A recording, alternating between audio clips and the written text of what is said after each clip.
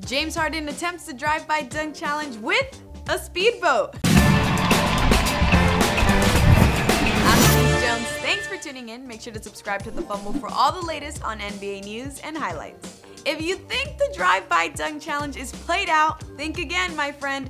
James Harden is the latest to take on it and does the dunk challenge in a tropical location using nothing more than a speedboat. Talk about taking it to another level. The Houston Rockets star took up the challenge in Miami and came through in a huge way, even if he left his ball behind the dunk. When you can afford a kind of boat like that, you don't really need to worry about a ball. We're sure Adidas is gonna give him another one. Let me know in the comments below, what's your favorite drive-by dunk challenge so far?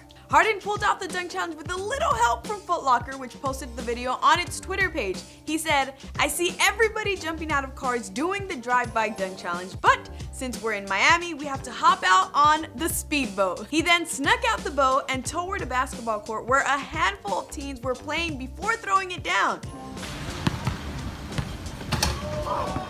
It seems pretty genuine too, because the kids playing definitely didn't know who dunked on their rim at first. Harden stands on the court for a few seconds before taking off back to the boat, and you can hear the confusion in their voices grow as he runs away. It's kind of unreal. I have to ask, what player would you like to see attempt this challenge on a speedboat? Let me know in the comments below. For all the best game and sports news highlights, make sure to subscribe, and while you're at it, make sure to shop at our brand new Fumble store. For The Fumble, I'm Denise Jones.